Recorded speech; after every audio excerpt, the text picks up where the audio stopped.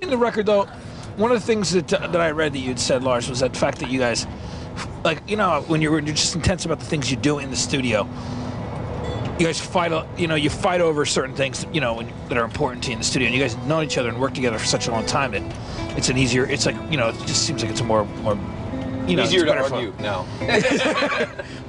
Do you know what I'm doing? I think we still argue, but we don't take as long. We figured it out. And we kind of like use Bob a lot. Bob's a really good mediator. Yeah. Bob's really, I think the greatest thing is both me and James trust him like 100%. So it's like if me and James are butting heads over something, then Bob kind of sits there and just goes with what's best. And that's a pretty cool situation to have. He's just really easy, especially for myself, to work with vocally, and help me get to some places I wanted to get to. That's exactly it. He's real good at like making you comfortable and capturing the performance once that is in place. You know, he gives you certain confidence and things like that. It's very cool in that way. What happened was we kind of developed a friendship. And when we finished the Black album, I didn't think we were ever going to work with him again because it was like the hardest record to make. In what ways would you say? Just about where everybody's heads were at the time, and I think what everybody's perception of what Metallica could be or should be. We had kind of, it was almost like sort of phase one was coming to an end, and we knew we wanted to take it somewhere else. We were writing some different songs, and we're bringing in this other guy, and he had his whole thing that he was bringing into it, and it kind of just, it was just really ugly and really difficult. And then a couple of years later, when we sort of sat down and talked about we wanted to work with him again, in the meantime, we had kind of become friends. He'd come out and on the road and say hello and blah, blah, blah. And it was kind of pretty cool, but it wasn't a given, you know what I mean? But now I think it's a given. It's not even something we talk about. It's just something like, you know, okay, we're making a record called Bob, you know, tell him to be here on Thursday or whatever. This record was different than the other ones because we knew what we were coming into. We were already familiar with the songs. Songs were already rehearsed together and everything like that, already memorized. Most of the legwork was already done. The pre-production, all that was already out of the way. So we came in with a different headset. He had already been working on the songs for as long as we had, you know, for a couple of years or whatever. So everybody was in the same boat. Once we got to it, I was able to apply it pretty quickly, and then he was able to capture everything. Everybody was, like Lars was saying, the Black Album was so far, everybody was kind of askew, you know. On this one, everybody really had the same idea. We knew where we wanted to go with the songs. Everybody had it memorized. It was there, you know.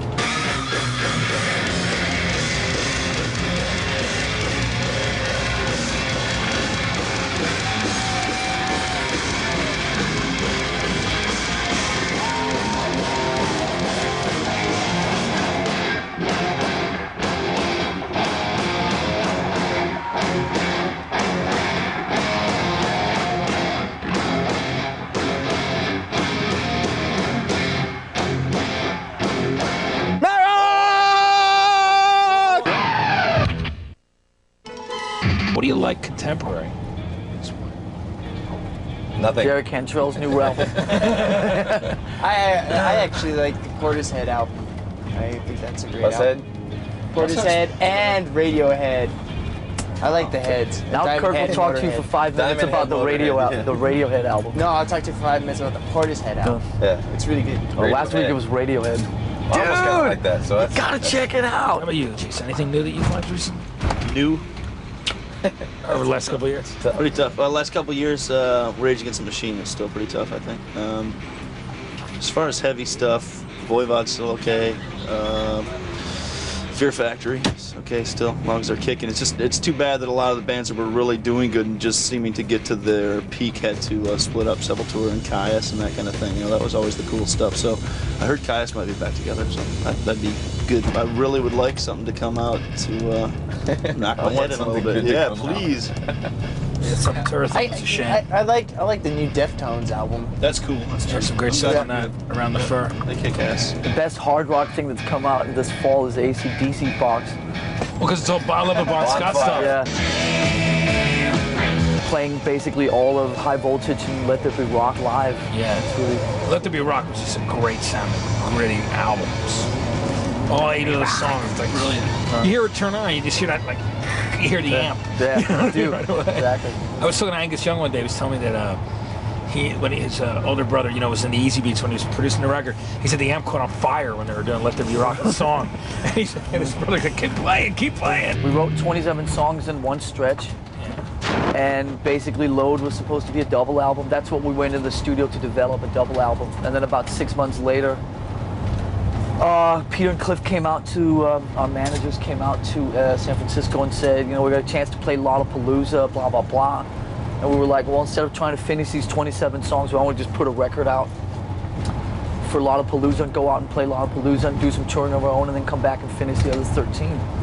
That was pretty much it in a nutshell. Reload are not remixes, they're not leftover stuff, they're not B-sides, they're the rest of the songs, the songs that we didn't finish. And I think they're the more extreme, and heavier and stripped down ways, different ways, because when you first get in the studio, you go with the kind of easier ones or to kind of break into the studio.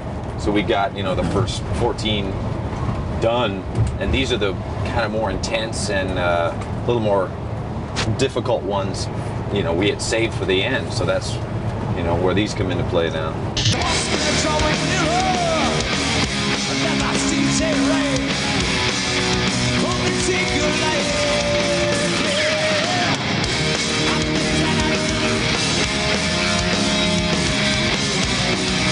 Choose your fate and die. And die. And die. Choose your fate and die. Fill up. I mean, this should be cool. Obviously, there's fans probably. You know what, Philly? It's kind of what I've been trying to say to people is that, I'm not just saying this because it's Philly, but Philly has been incredible to us over the years. We've had some really amazing shows there.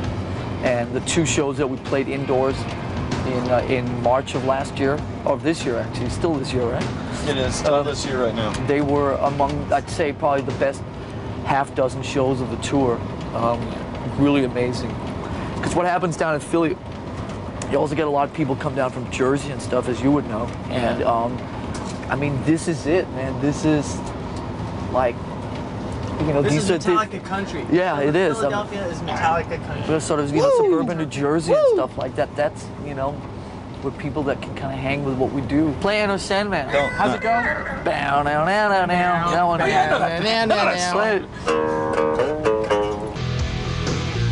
Cool! Oh, that's gonna be a hit. Hey, check out my new riff. It's gonna be huge.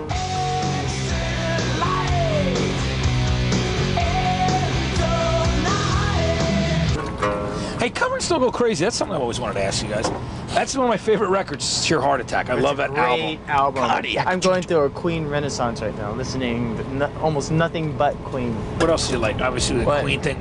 Then or now? Then. We're talking about then. I saw Thin Lizzy in 1978 for the Live and Dangerous tour. It's a great album, and Better Reputation was right. Tremendous album, tremendous tour. I mean, it was monumental for me as a little kid. I was even before I first started playing guitar. I listened to a lot of Purple, a lot of Sabbath, a lot of Zeppelin, Thin Lizzy, Aerosmith, UFO. There weren't any American bands at the time that had a sound like UFO, and it was something completely and totally different. And I loved them for that. And then when the new wave of British heavy metal started rearing its head on the West Coast in various different forms, I took a liking to it because it was similar to the approach that UFO were taking musically. Breaking the law, breaking the law. Heck yeah.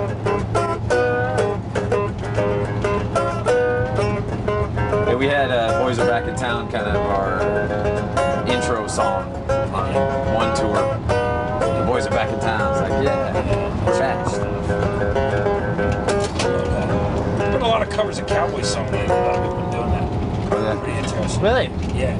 Super Suckers. Years ago material. I love Lizzie too. Those records are killing.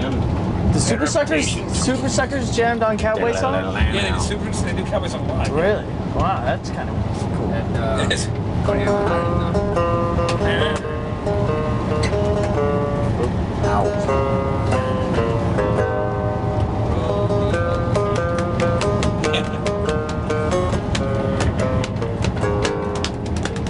I am just a cowboy. On the trail. High part. Lord, I just think about it. Good female. Woo! The time we spent together. Riding on the bridge or something like that. Looking All the southern girls seem the same. You don't turn me around. Let me keep spinning till I hit the ground. Roll me over and let me go. Running in the rodeo. Here I go. That's such a great lead there. Who was that, Scott Gorham or Robertson who played that lead? Robertson, probably.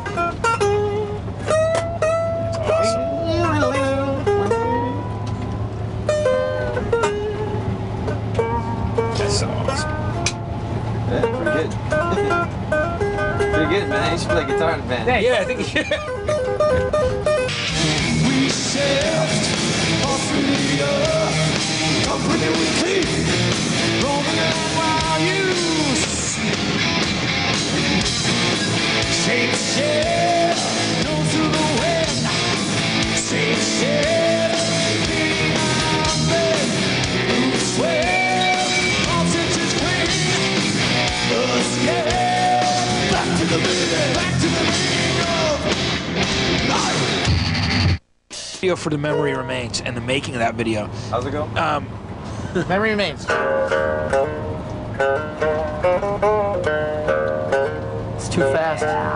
Lay it back more. So you gotta feel it. You gotta lay it back a Lay little. it back more. Now this, you have a young director who did this video. Let's talk about the concept. It's really unique actually. He came up with this thing that was a kind of an old, something they used to go see at expeditions in like 1914 or it's something. an illusion that they used to use Coney Island.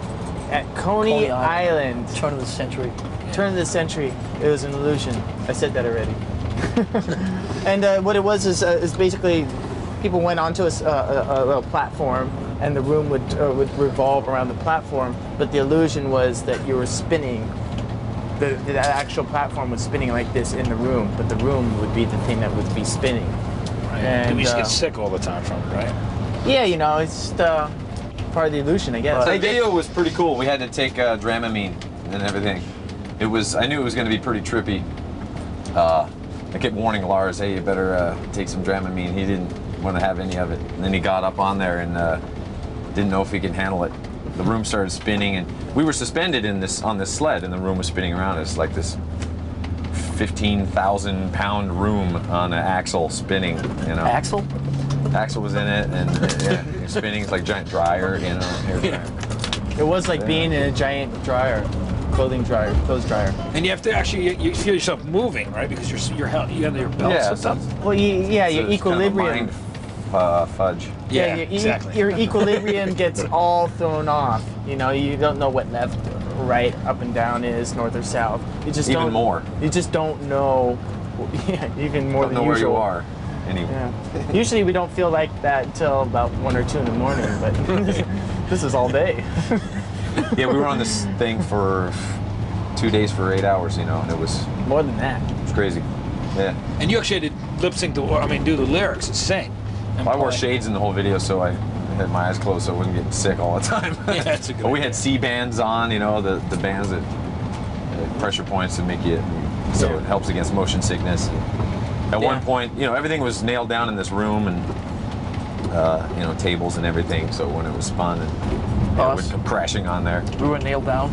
Yeah, actually on tethers. So because if you fell off the little sled into the room, you'd just be tumbling around like some underwear in a dryer. Yeah. like Calvin. Like The whole concept is Marianne is in it, and she's kind of taking us on this fame ride, you know, like this really, you know, mind fuck, you know, Yeah. in a way, inside this box. So she's spinning us, and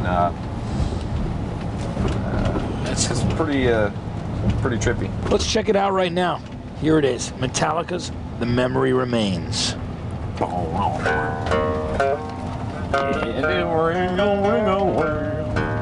Slow down.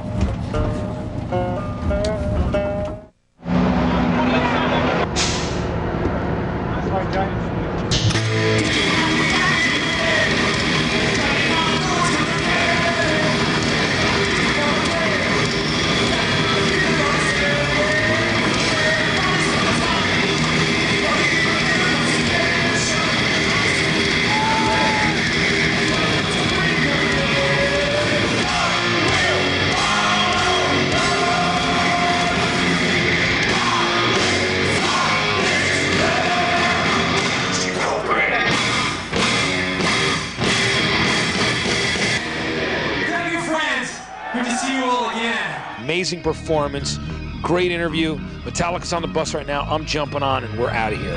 Anyway, from MattRock, I'm Matt Pinfield. I'll see you next time.